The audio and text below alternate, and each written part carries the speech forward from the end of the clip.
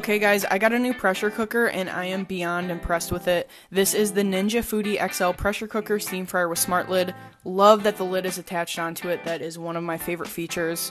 This one does so much more than my last one. You can steam, crisp, bake, air fry, broil, bake, roast, dehydrate. You can do a lot of stuff with it. There's even more. With these chicken thighs though, I'm going to set them on steam and crisp, which is going to make them super juicy, and the skin was so crispy. It was like I deep fried them.